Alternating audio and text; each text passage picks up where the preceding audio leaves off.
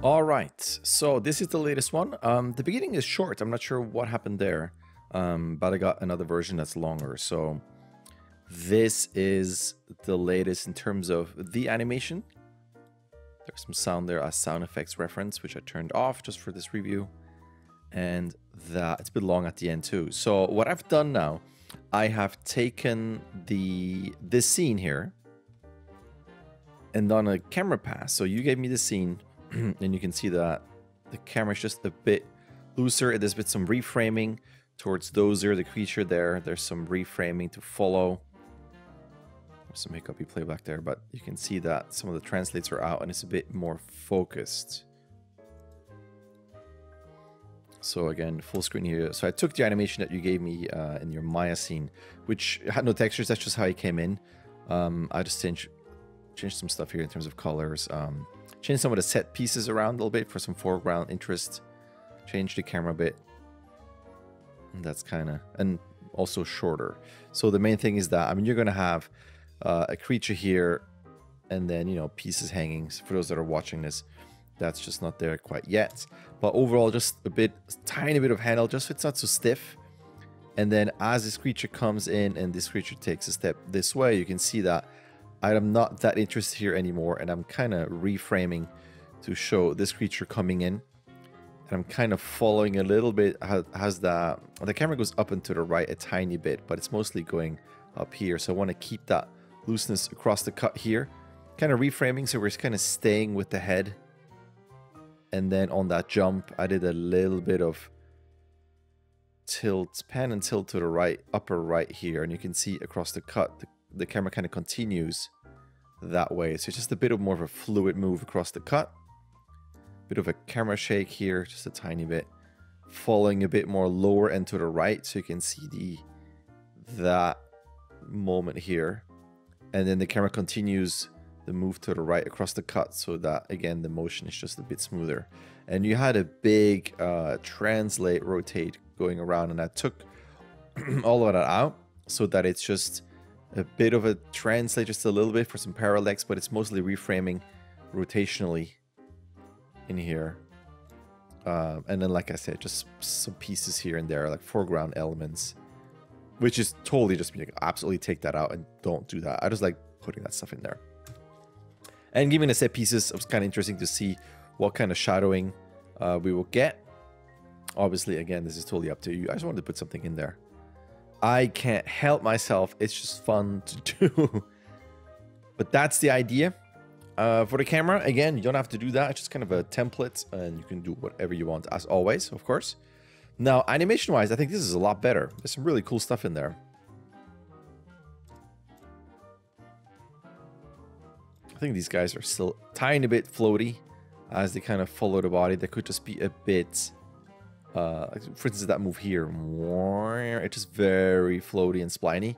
And I'm thinking in terms of it's pulling and it's gnawing and it's chewing. There's a bit more tension in the body, and you could just keep these guys just a bit closer together and just a bit more, just sharper in their movements. Especially if you watch this one at the end here. Oh, just all that slow stuff is just a bit too spliny and even.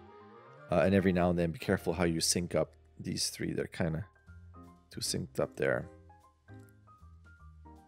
But that's kind of how I would reframe it, and then just kind of continuing some more chomping moves here. Not too much. It just seems a bit simple in just that rotation. You have it the way this rotates here. But then Dozer coming up. There's something where it feels like it's just kind of translating. Mainly because I'm looking at the shapes here that are not quite moving. And now I see shoulders and elbows moving. So watch out that through here, it's actually not cheated and it's taking steps. So all seems a bit the same until here.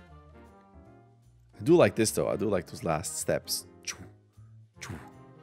Especially how forceful this is, which I will replicate here as well. And then as you get into it, rotating the fingers down, the thumb splaying out so that the thumb is a bit more curled in, and making sure that it's not too IK in terms of the wrist, so I can see that the rotation is the same while stuff is happening here. There's no compensation or adjustment in that wrist. So play a bit with the fingers, Here, compression, fanning out, a bit more tightening of the fingers, so it doesn't feel so soft. Kind of easing in as well as you plant here. But the side to side is cool here. Just be careful that on something like this, the head feels, not that it's static, I mean it is moving, but there's so much movement here which I like, but it's not really affecting the head in terms of rotation. Feels like you want some rotation this way on the head as well. This is cool. I like this a lot, especially this here.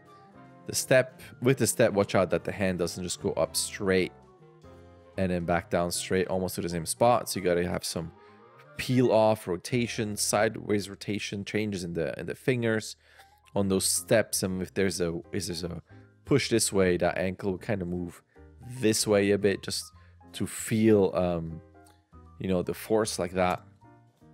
But as a whole, and the same thing for here, fingers and just stuff like that, feels a bit flat as it does this. And especially as it lifts this, now there's no weight on here, all the weight's going to be on here, and because it's over the edge, that body would drop a bit as well. And then with this, just right through there, it feels a bit strange as it goes back pretty straight, and there's no real adjustment in the chest and the shoulder now that all the weight is here. And for the balance, you'd almost want to translate towards us over this arm just to stay balanced.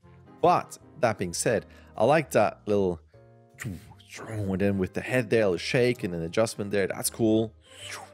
When you do this, make sure that it doesn't feel like this is one piece going down. So break up between chest and head. It will be a bit cooler. Same thing here. As you start, I would probably start rotating the head first, so it's not just one piece. It's a bit more of a lead. So I'd probably bring up that head more. Just actually pointing up this way. I think that drop is pretty good. It felt a bit, let's see, almost like you could accelerate a couple of frames right through there. Yeah, it just seems right through here-ish. It starts to be a bit even. Yeah, there's something funky right there. Just a bit. It needs to continue to accelerate as it drops. It's subtle though. Yeah, just a bit subtle.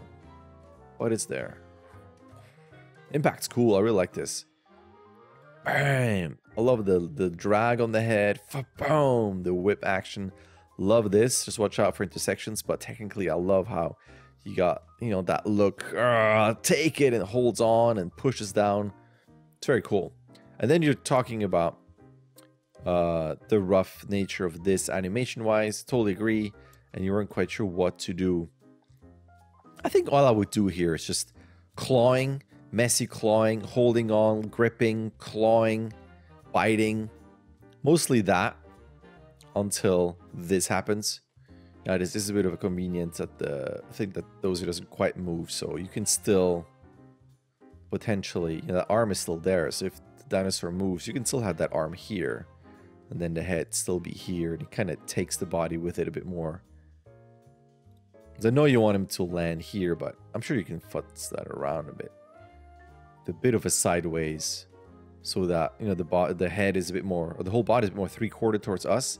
So then when you do this, that's cool, but it can be a bit messier where it's not just in one axis back, but a bit three-quarter. I think that should be doable with a slight potential cheat in there. Speed-wise, it felt a bit fast. Right there. That much force, it feels like it's pretty fast through here, and it suddenly slows down and goes down pretty quickly. So it would be more, right now it feels more like it's doing this. So watch out for that. The back part is cool though. And you know, shoulder stuff, this is a little rough with those steps. But it's cool. I think the idea is still really neat. That's about it. Yeah. So let me know what you think. I'm going to email you the Maya file, so you can kind of take a look at what I did. I put in my own camera stack, so you can see kind of what I did animation wise. Yeah, that's it. Thank you. All right, there's an email. You can sign up. You can start whenever you want. You can submit whenever you want. You get 16 submissions. Either way, a like and subscribe would be awesome. All right, thank you.